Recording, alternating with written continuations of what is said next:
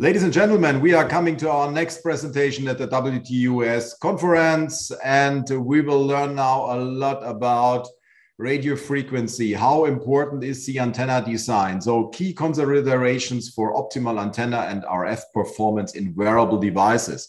And it's a great pleasure to welcome now Jukka Sjöstedt. He is the CEO of Radientum. He has been leading low and mid-range developments at the Nokia Lumia. Perhaps you remember these phones, those phones some years ago. He developed the product engine development there for over 15 models. So during his 20-year career, so he's really deep in that topic. And he has a strong background in RF development and testing, including experiences in complex manufacturing projects. So currently he leads an RF and antenna expert team that specializes in wearables, medical and IoT devices. So all the tiny devices around us. And Jukka supervises the design development, process validation, and product planning for small and large projects. So Jukka, it's a great pleasure to have you with us. And we stay tuned for learning more about the right radio frequency design and how you could help us in the wearable ecosystem to make better connected devices. Jukka, welcome. Thank you, Christian. Yeah, I will share my screen for that. Good.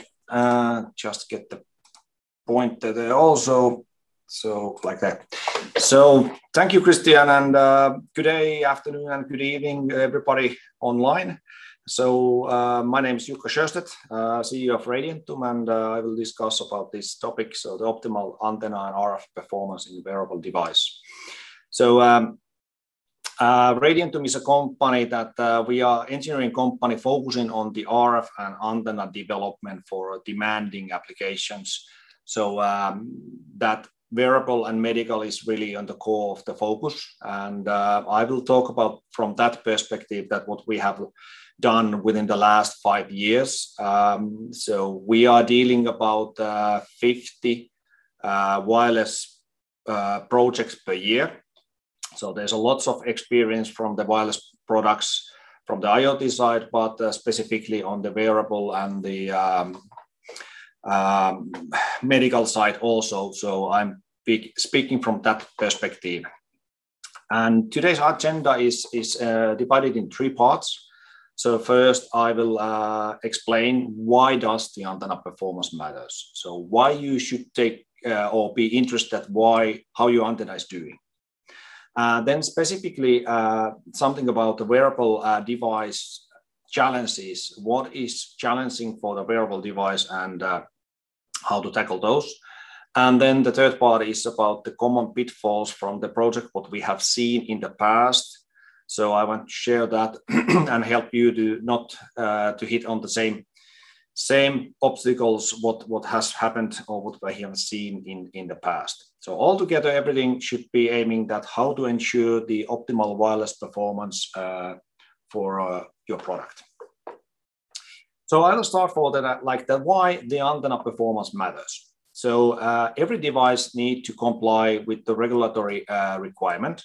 So it might be CE mark or FCC or UK CA. So whatever that is, but typically these requirements are well defined and easy to understand that you have to fulfill the effective isotropic radiative power or specific absorption rate. And these are limits what you cannot really fail. You cannot sell your product if you don't fulfill these.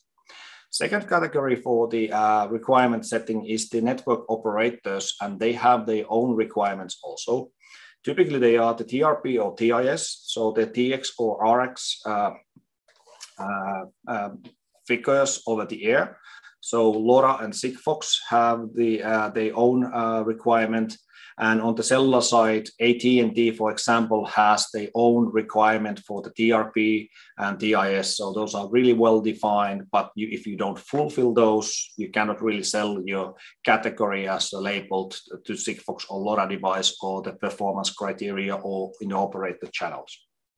But then the third group, which I think is the most important one for the product owners, is the user experience and field performance. So This is where the antenna is really a key component, that it's affecting your device battery life, it's affecting on the range, what you have for the device, data rate, industrial design even. So it's all about how your end customers are seeing and feeling your product as a complete wearable device. That is it good enough, and they will decide that is it good or bad. So you have to keep all of these in mind when you are designing a product. But then what is actually important from the RF and antenna point of view? So from the antenna point of view, it's all about the electromagnetic equations and the electromagnetic behavior, how it's behaved on your device. But you as a product owner or product maker don't need to care about these, because at the big picture, it's about compromising the size and the performance of the device. So in a wearable device, typically the size is a challenge, because you don't have the size available in your device to make a good performance for your product. But there are more dimensions in this question, that if you have a more budget, so meaning that you can put more money in the production technology, you could use more RF-friendly materials, more advanced technology to make the antenna, like LDS, laser structure, laser direct structure technology. So basically you are printing the antenna inside the mechanics and fully using the 3D shape.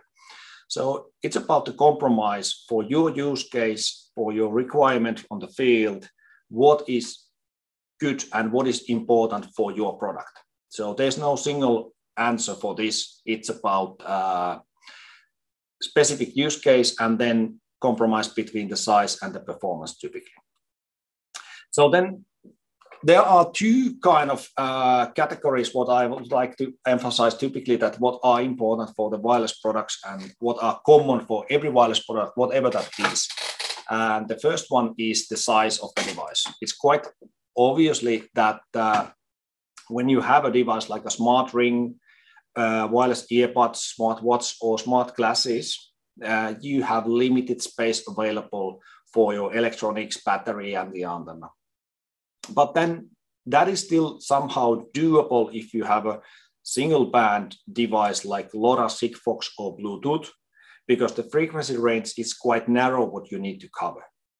But then when you move into wideband antennas, for example, category M1, where you have to fulfill from the 600 megahertz in the worst case up to 2.7 gigahertz, the antenna design comes really, really complicated. And then you really have to understand what's your target, where you are aiming, because you cannot do a device what covers the whole world. And if you do that, it is possible your performance is not good in all the regions where you want to go. So it's a compromise. The second category, what I would like to emphasize as a common area, is that body effect for the antenna and RF. So wearable device, there is typically always body nearby, and body causes losses. Sometimes you need to penetrate through the tissue. Sometimes you need to use the body as a part of the guiding the radiation. So body is a big part of the wireless wearable device design. And then you have the SAR limits, which is the specific observation rate that you cannot exceed. And that's like a hard limit. So let's look more about this body effect. So how does it actually is visible on your product design, and how you should take that into account? Here's an example about the implant, which is done by 433 megahertz ISM band radio. So it's inside the stomach, and there you really have to maximize the penetration through the tissue so that it can hear the gateway outside the body. Well, while you are doing this, you have to also take into consideration that you have to keep in mind that there is this hard limit for the SAR. So this picture is an example from the Bluetooth smartwatch. So this is a cross section from the hand and from the watch, and the watch bezel is working as an antenna in this case. And this heart beating animation, what you are seeing there is basically when the RF is changing the phase. And the light blue area where it's going, it's showing that the energy is actually going now through the hand. And that is causing more higher SAR levels. And also from the functionality point of view, this is not the situation where we would like to be with the smartwatch. We would like that the majority of the energy absorbs away from the hand, away from the watch, and that's the usable energy, what can be used as a connectivity in your smartwatch case.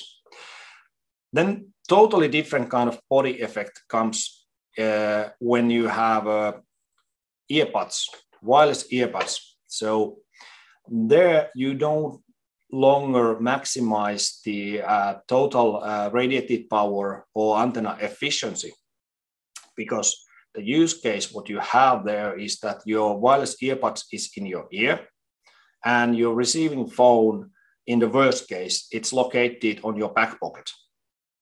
So the RF need to travel from front, and when you turn the head also, it's making this, it's even worse. So it has to travel from the front to back, or from back to back here.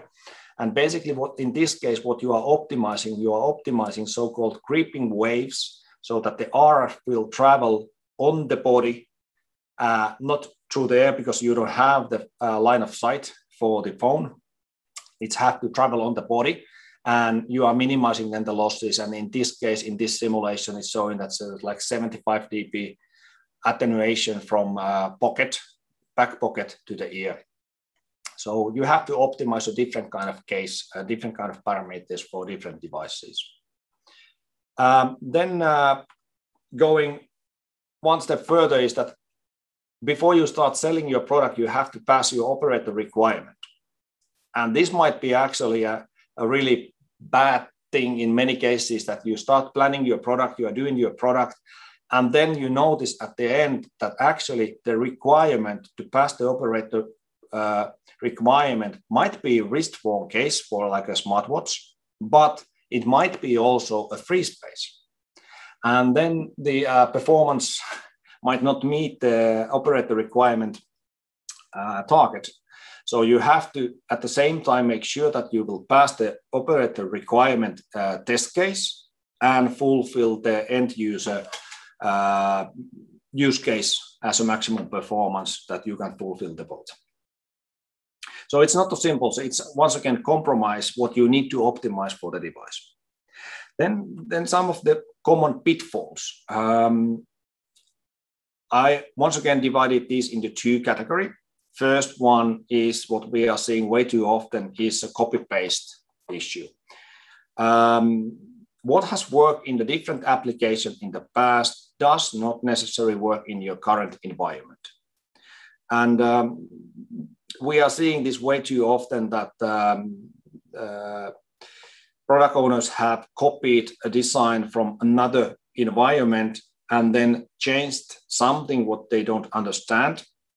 And then the what was good in other device doesn't anymore work. So if you do copy paste, you really have to make sure that you understand what you are doing.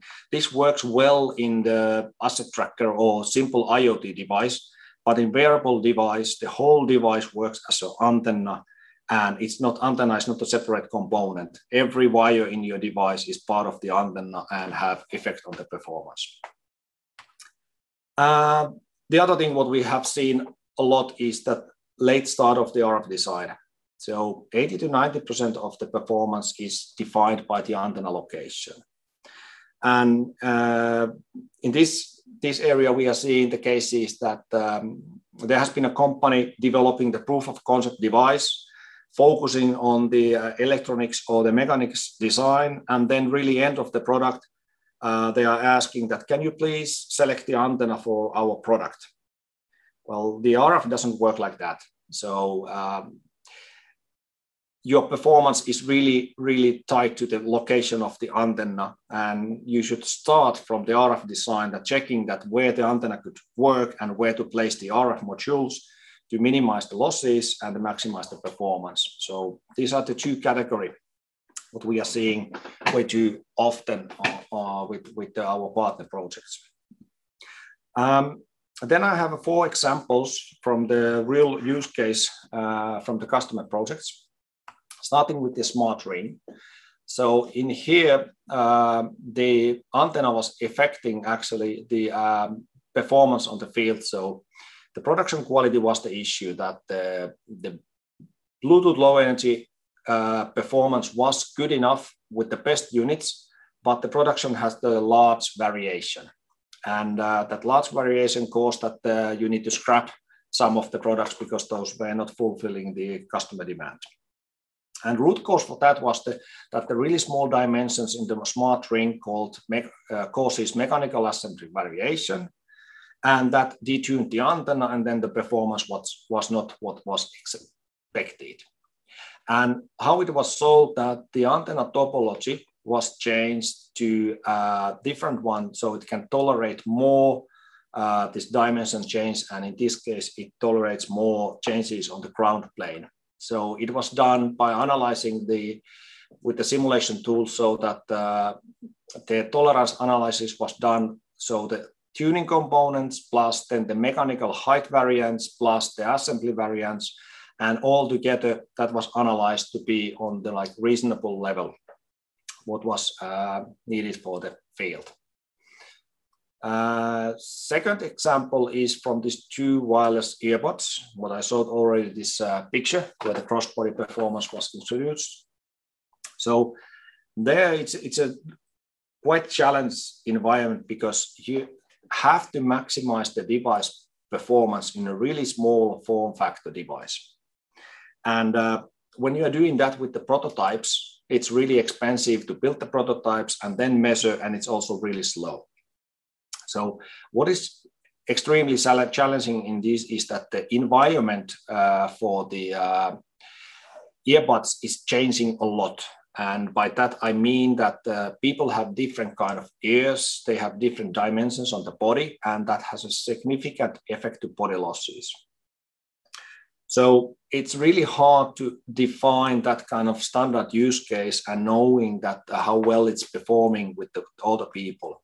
So you really need to save time and money to simulate these tolerance analyses and simulate this cross-body performance to be able to really know your performance target on the field and understanding your environment and what is effect when something changed. If you have a large ear or small ear, how your environment is changing and how that is affecting then on the antenna performance. All of these can be done with the simulation tools.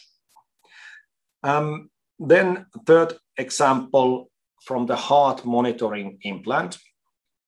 So this was the whole product what we did with the customer, so that on the other hand, you have to, like I said earlier, that you have to maximize the performance from the body. So inside the body where the device is surrounded by body liquids. There's the SAR limit and there's the wireless range requirement. So this environment, so the body liquids have significant effect to body losses. So even with the different organs inside the body have a different RF characteristic values. So it's hard to maybe see that these are human feet, their hands, and this is cross section from the body. And on the right side, there's the same cross section with the implant inside the body. And then it's simulated, and you can see that the RF fields are generated differently. There are that kind of hotspots coming inside the body, and you have to optimize that you don't break the limits on the SAR, but you have the use case required range available. So in this case, there was simulated different kind of radio technologies that, from the physics point of view, the lower frequency have better range. But at the same time, when you have the lower frequency with the best range, you have a small device. And with the small device, you cannot achieve the same antenna performance than with the higher frequency. So in this case, the heart monitoring implant was done with the Bluetooth, so 2.4 gigahertz ISM band, because that was like a good compromise and the availability of the modules were good. So that was selected for this product based on the simulations that it was fulfilling the requirement for the SAR and the range, and the module availability and software reusability was the best solution for that.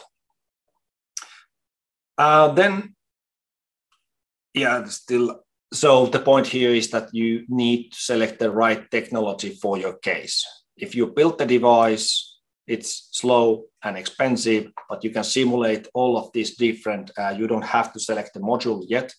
You can simulate that based on the antenna and RF performance only without any module selection, just by looking the frequency point of view, that what is the best one to fulfill the required scenario. Then the last examples is Cat M1 smartwatch. So in this one, this was aiming for the AT&T approval for the US.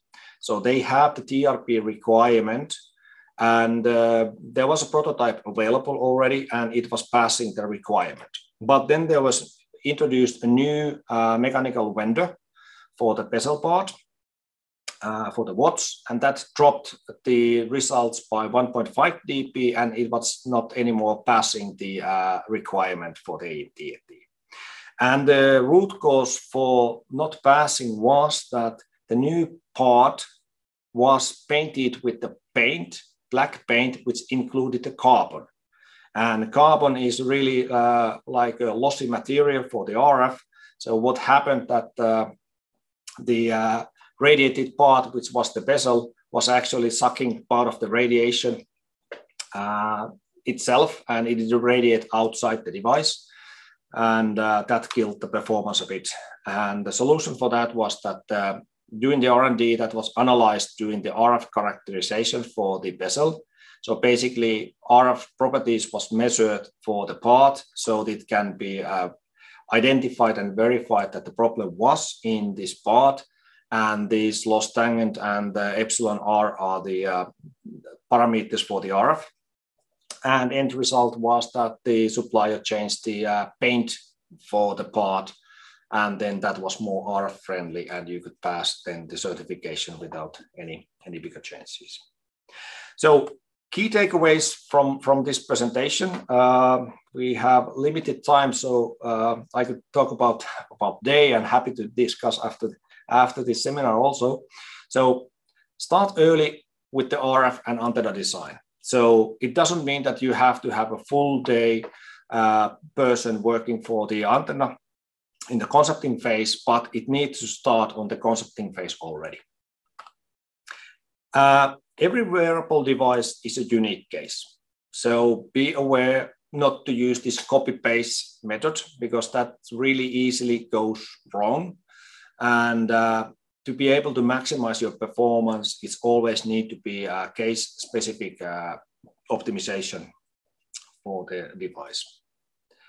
And when you integrate antenna into a device, like wearable device always have, the antenna is not a passive component. So the whole device is part of the antenna. It's like in the IoT devices that antenna generates the frequency resonance, but it might be the actual, the PCB is actually radiating. So it's not the antenna which is radiating, it just generates the resonance frequency for the right frequency. So whole device is part of the antenna, be aware of that. So every wire, battery, flex in the device is effective. And if you compare the off-the-shelf components, that is not your device performance ever. So integration always changes the performance. So you cannot compare the components to another. You have to always do the integration, and then you can see that what is the best one for your product. And with doing this RF simulation, so electromagnetic simulation, you know before you have the prototype in your hand that will you pass the acceptance criteria, whatever that is. So you can save money and time with the simulations to going in the market and know early enough that will you meet the criteria what you need to pass. Yeah, that was all from my side. So thank you. And do we have any questions there? Thank you, Jukka. So that was really a very good lecture about how to use the right antenna design. I mean, could you stop share screening, please, with us, and then we are both on the same. Then we are both on the same virtual stage, Jukka. So my first question is regarding. I mean, you are producing antenna components, right? So what is the performance difference between different antenna components, and what is the best one? Yeah, good question. I think I didn't cover that at all in my presentation. So right answer is that it depends, but I would say that there's no difference really if we are comparing antenna manufacturers from the SMD component point of view. So there are multiple vendors who are providing antenna components, but the performance is pretty much same for everything. But all the components are optimized for this free space environment. So when you put that component in your device, your performance is something else. So I would say that when we are collaborating, or let's say so that we are independent partner, and we are collaborating with the many antenna providers. And we even have some of the simulation model from the antenna providers, and we can help you to select the best possible component for your application. So to answer the question, there's no any magical component which outperforms all the others. So they are in a way same, but it depends from your device which one is then the best one, and we can help you to select. I see. So you integrate at least the whole range of antennas which are available in the world, and you fit them to the best purpose for this wearable individual design you have to create. I mean, we learned that at least the whole device is part of the antenna, and then we also learned that even the color change could have an impact. Where I was really surprised. I mean, having just a black printed cover, and there was carbon in, and then the loss was. What was the loss already? 1.5 dB. I mean, this is amazing. And so you really have to take care of. So, but what is the best production technology? We learned also that there was laser direct structure, for example, so printed antenna design. So what is the best technology you could choose for creating a custom antenna for wearable devices? Yeah, once again, that is a compromise. Typically on the wearable device, if you need to get the best performance, these LDS, so laser direct structure antennas, so where you print the antenna basically inside the enclosure, there you have a benefit that you can maximize the free space inside your device, what would be not used for anything else typically for the antenna. And you can gain better performance by doing that compared to like a PCB strip line antennas where it's like 2D structure. So the 3D structure is I would say the right answer here, that whatever the technology is, it might be the LDS, it might be a flexible PCB, so flex cable antenna, or it might be metal stamped antenna, whatever that is, as long as it's using the 3D shape for all the possible space within the device. So LDS is the best one, but it also might be the expensive one. So compromising. Yeah, and we also learned from your recommendation. I mean, start early, do not copy paste. The whole device is an antenna. That was what we discussed right now. Every integration changes the performance at least. And the last part was very interesting. So you also recommend always magnetic simulations, right?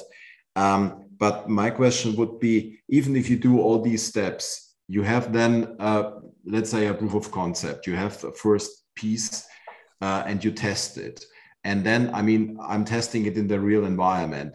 Is there a possibility to do over-the-air measurements even?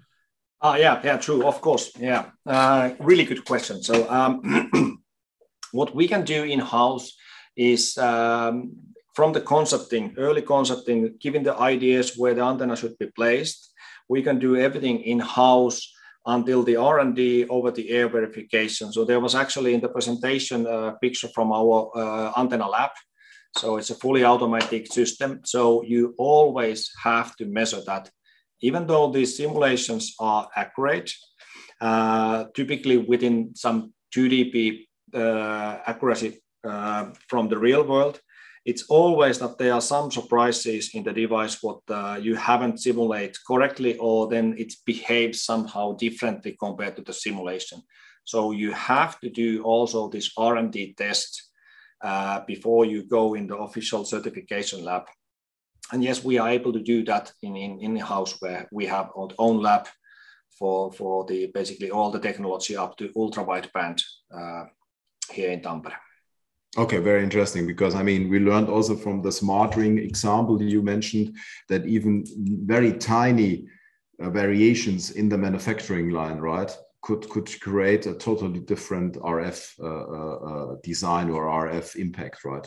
Yeah, so I would summarize that example so that whatever your wearable device is, when you have a tolerance in the mechanics, always that, for example, if you have an on-ground antenna, meaning that you have the PCB on the bottom and antenna is on top of that, the small changes there, even like some hundreds of parts of the millimeter, can have the performance effect. And we know that from the mechanical structure, there is always some variance there. So in wearable devices where the dimensions are small, all the small changes are really can be important ones. So you cannot underestimate that tolerances in the production, because then you lose money in the production, and that's no benefit for anybody. Yeah, but I think important is that you are able to do the OTA measurement, and I think this is a very, very beneficial part in your service you could offer to all wearable manufacturers. One last question, because that was also a bit new for me, because I always thought, okay, if we talk about an implant, and more people are talking about implants, not only about patches, so really going deeper with their healthcare devices and especially in the heart monitoring implant area. I always thought that the lower the frequency, the better, because we have these shields based on water, based on and we even learned that the organs are different, right? So from the shielding, so you have some organs which are more shielding the RF component and less. But you told us that you used Bluetooth for a heart implant. Could you tell us a bit more about that? Because 2.4, I think it's very difficult to get the information out of your body, right? Yeah. So this is once again that compromise. So in a way, it's if I simplify it by explaining with the link budget. So when you have the RF output power, let's say 10 dBm, or in Bluetooth it's about 8, but then with the lower frequency radios you could have more power, but then you have the SAW limit there. But if we think about only the RF and the device, so lower frequency penetrates tissue better, but then when your device is small, your antenna efficiency is not so good. So with Bluetooth, you can achieve something like a -5, -6 dB efficiency inside the body. But if you go for the 868 or 433 megahertz lower frequency, where you have better penetration, your antenna efficiency drops a lot. Mm-hmm. So you will end up having this kind of different link budget, that if you use the lower frequency, you have less losses on the body, but worse antenna performance. So you have to compare this one to select which one is the best one. So yes, the Bluetooth selection in this case, it was enough for the use case. So meaning that the gateway outside the body was enough to read it. Mm-hmm. It's not long distance, and also need to consider that we are different kind of persons. Some have more tissue around you than the others. So there are corner cases then where it might not work anymore. But then you as a product owner have to decide what is your target performance where it should work. Okay, the implant for the tight guys and the implant for the obesity guys. So we have different implants with different RF components. So we see already there, even there already, we have a differentiation and we have an individual design of every wearable piece.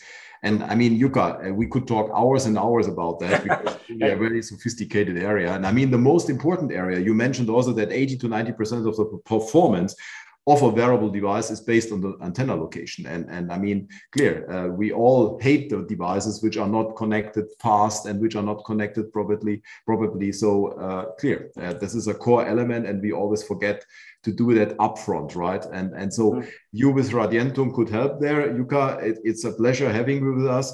Please, ladies and gentlemen out there who want to ask a question to Jukka, use our chat bar below. You could directly ask questions to Jukka and we will forward them to him and he will answer, or he will directly go in a direct connectivity with you. I hope you reach out to Jukka or to us to get more information about the right RF design for your wearable device. Jukka, was a pleasure having you with us. Stay healthy. Hope to see you soon. Perhaps next year in the real WTUS conference in San Francisco. Would be a pleasure to have you there. And ladies and gentlemen, that was Radientum with Jukka directly from Oulu, the former Nokia center, let's say. Okay. Thanks so much. Thanks for being with us. Thank you, Christian. Okay. Bye-bye.